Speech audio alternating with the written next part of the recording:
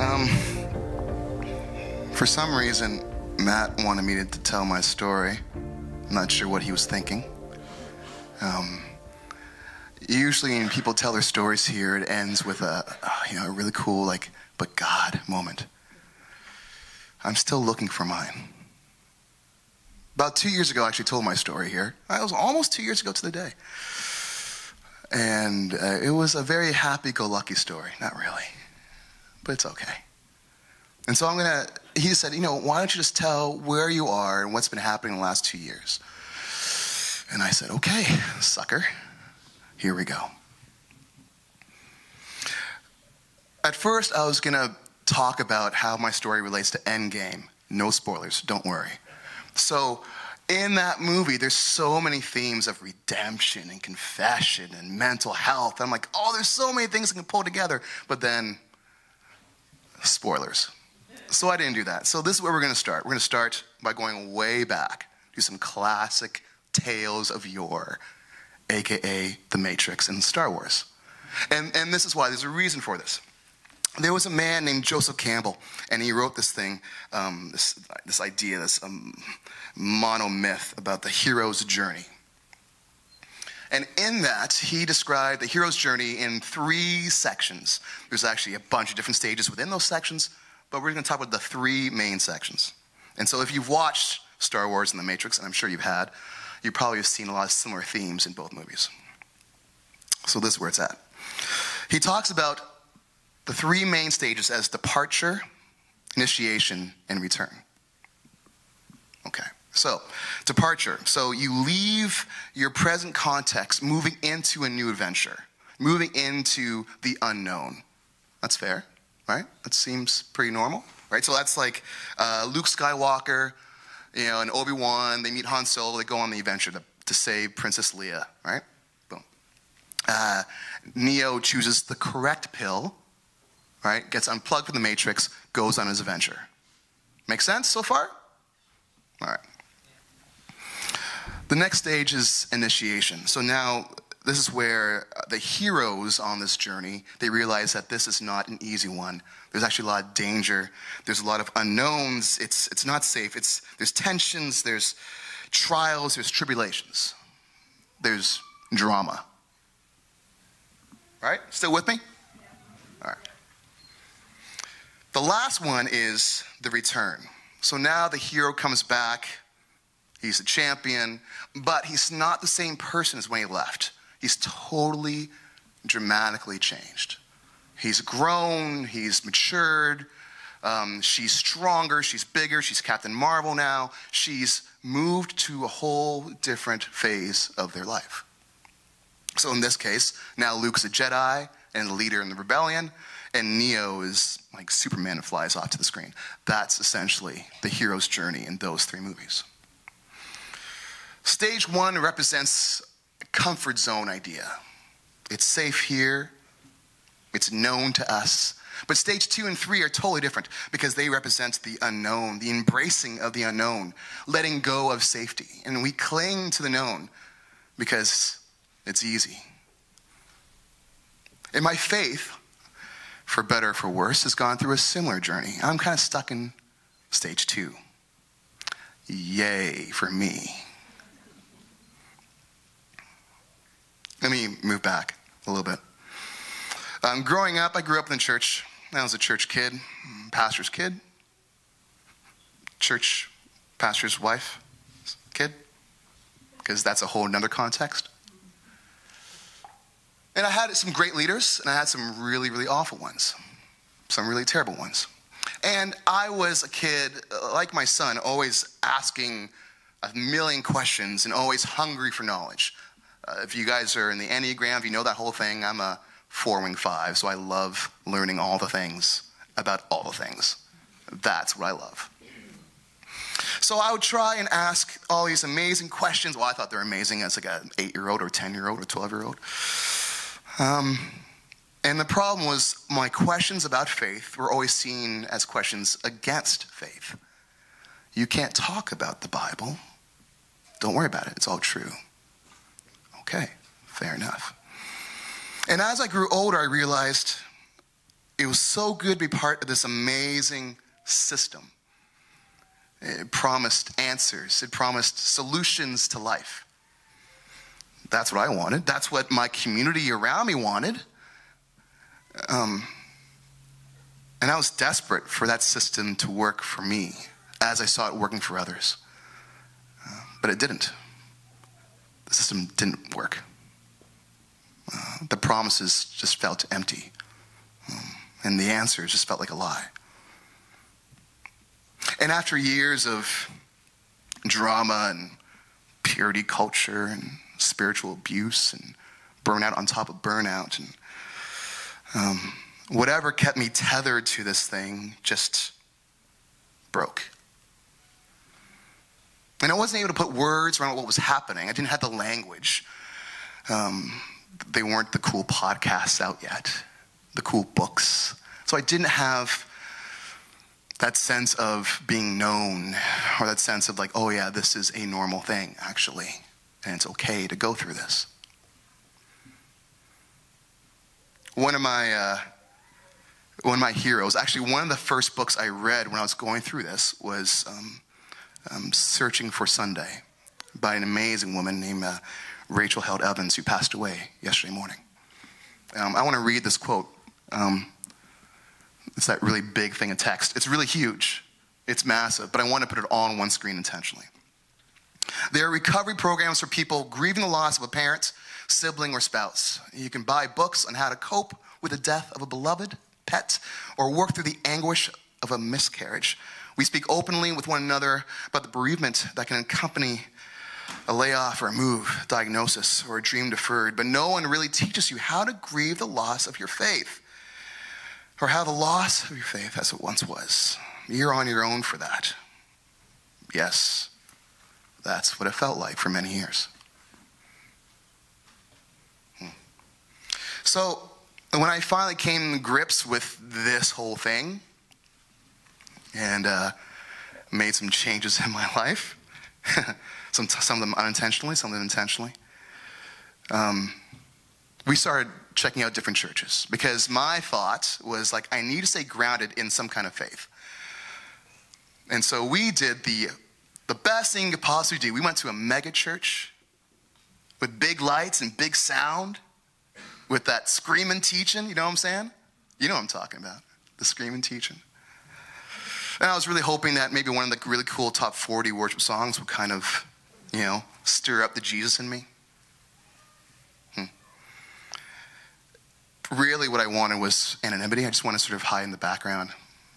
I've been in leadership for over 20 years. I just didn't want to do anything. I just want to sit in the back. Just sit in the shadows and just kind of be. But what I thought I needed was anonymity. What I really wanted was, some groups of affinity, actually. I wanted people that I can connect to relate with, who can understand this broken faith nonsense. How do you remain a follower of Christ when you are barely hanging on? And one thing I knew for sure, that if without community, left to my own devices, I'm done. I'm finished. I didn't want to throw the baby out with the bathwater. I just want to get a new bathtub or burn the house down and build a new house. I say this to a lot of my friends, and they always give me these really strange looks as they gasp with horror. But essentially, I spent many years trying to kill God. The God that I created. The God that was given to me by bad leaderships. In hopes to find the real one, the one I hear about, the one I read about, the one I sing about. That's what I'm looking for. That's what I'm searching for. That's what I'm longing for. So now, where does community come in? Well, here we go. Get ready. In our context, in the spiritual community, we have this language, the culture of the table. Actually, we have that amazing table icon. Oh, look at that. I actually love these things. That's actually one of the selling points. I was like, this is cool. It just looks cool. No, I'm kidding. And for me, I take the whole table thing quite literally. Eating and drinking together, for me, is my love language. If we can sit down with some good steaks and some tasty beverages, wink, then for me, all of a sudden, magic happens. All of a sudden, things change. Those spaces and places have become my sanctuary, literally. It's where I find the divine and where I feel safe.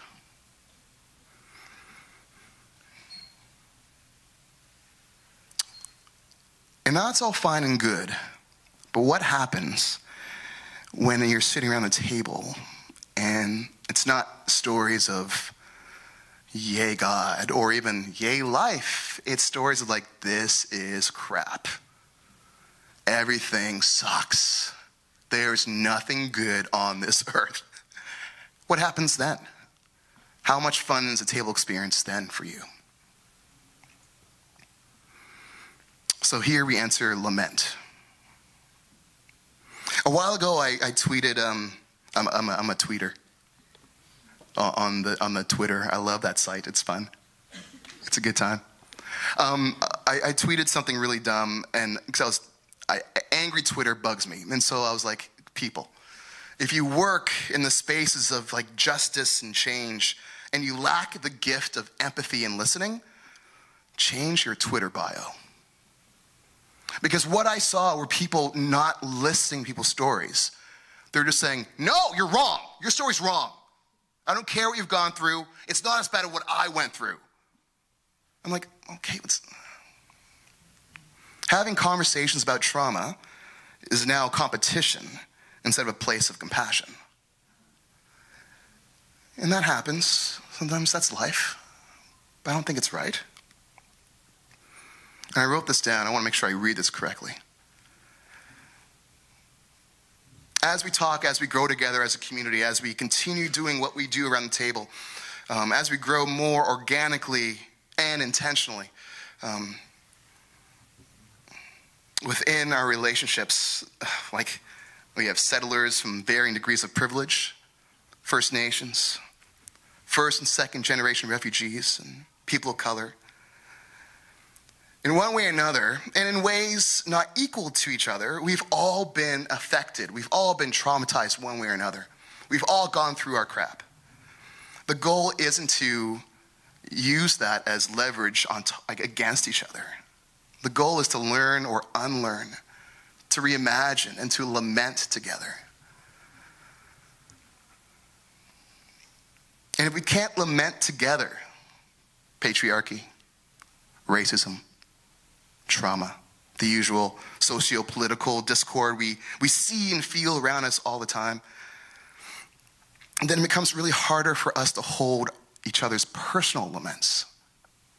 So if we can't gather together and say, these are the things that are wrong with us, our cities, our country, our world, then when someone's going through this stuff, it's harder for them to be open and honest.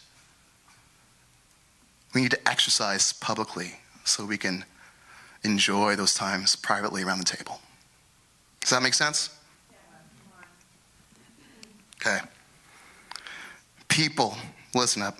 Part of being the people of the table, the culture of the table, means sitting with someone whose faith journey might frighten you, whose pain and grief just needs to be recognized and validated. And we, the community, we want to stand along the least and the last and the lost, which for me, I'm all about. I'm so excited that we are a church that wants to do that, because most churches don't. I just said it out loud, sorry. But we do. I'm so thankful for that. But sometimes that's a lot easier than standing aside the broken and the other and the enemy.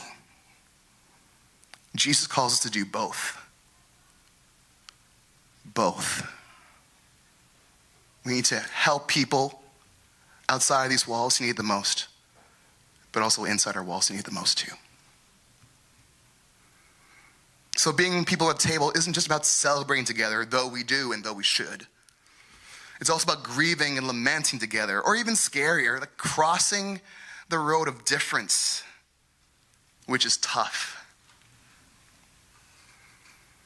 in creating brave spaces so we can enter into someone's story and be real and be honest, especially with those stories who you might not understand or agree with or even like. But creating and holding those spaces are key. So, I call this divine doubt. I believe my doubt will eventually lead me closer to the one I'm searching for. And doubt has taught me many things. I'm thankful for the season of the shadow. It's taught me how to be present in one struggle, to move past just holding safe spaces and holding brave spaces, to learn and to grow. Doubt has taught me that being people at the table isn't just about celebration, but also lament. Doubt has taught me that it's okay to doubt and to question. Doubt has taught me that faith is a mystery and not certainty. Again, this amazing woman, Rachel Held Evans, in her last blog, she ended with, "Death is a part of life." And I'm totally okay that my safe space, my comfort, that stage one of the hero's journey is dead. I'm so happy to let go of certainty. Now that's easy, but I'm happy. I fully embrace the mystery. I'm humbled by it. I'm in awe of it. And the wonder of divine love. I'm learning more about embodiment, rest. Imagine that, rest? That's a new thing for me. Diving deeper into justice work, enjoying community much more, learning about the sacred interaction between my intuition and the divine. Freedom from shame? No, not quite, actually. I'm still living in shame, but that's okay for now. Learning how best to love my neighbor, to love the other. I think my doubt will bring about my resurrection. Fully becoming who I'm made to be through the path and the power of doubt. I'm going to stop there, I think.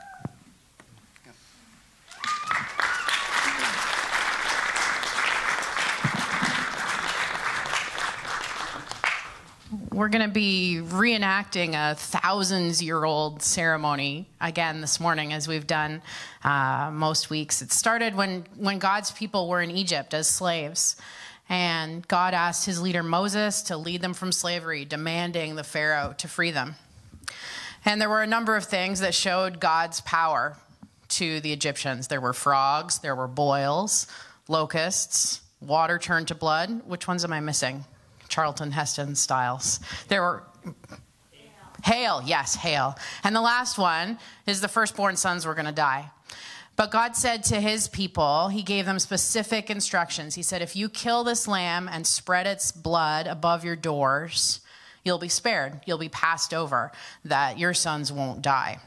And there were specific instructions. They were supposed to eat a special meal with their coat on, with their sandals on, with their walking stick, like ready to go, because God was going to free them.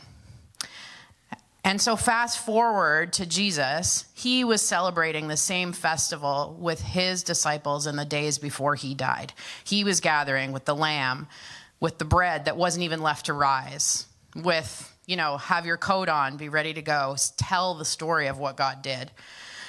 And he was instituting this as a new Passover, a new kingdom, saying, this bread that you've been eating with your families and your families and your families before you is my body. This blood that you're drinking, this wine that you're drinking is my blood. This is a new covenant, a new kingdom. And this was supposed to be a family meal. So Jesus and his best friends were gathering around the family table to have this special meal they'd been having with their families for generations. And Jesus told them, whenever you gather, whenever you get together with our people, with our family, you should be doing the same celebratory meal and remembering. And Drew was talking about, the sanctuary space of eating and drinking together. So even though this we're taking bread or a cracker and dipping it in juice, which is not how I usually eat my bread or my crackers. It's a weird ceremonial thing. We stand in a line, we come to the front, we dunk the thing. This is our shared meal. This is joining with thousands of years of God's people of saying, we remember the Passover. We're eating this meal together. We're gathering around this table together. And Jesus' disciples, they had all of their trauma, their griefs, their doubts, the disciples were so close to Jesus and yet betrayed him and doubted him in so many ways. And we bring those same fears and traumas and doubts in our weird ceremony of dipping our bread in our juice. And so today is part of what we're doing, no matter who you are, no matter who the person standing next to you is, or no matter who the person holding the weird plate of bread is to you. This is our family meal. This is our way of gathering together, eating this together and saying, God, we join in this covenant with you. We join in centuries of you delivering your people. We bring all of who we are, good or bad or whatever it is, around this table, and we eat this and we do this together. So I'm going to get the band to come back up. We're going to sing some songs, and some folks are helping to serve our weird ceremonial meal. And we're going to do this together. We can take and eat this meal around a table, whatever it means to you. If it's a meal of celebration, if it's a meal of acknowledging doubts, wherever you're at, God invites you to this table with these people. Let's do this together this morning.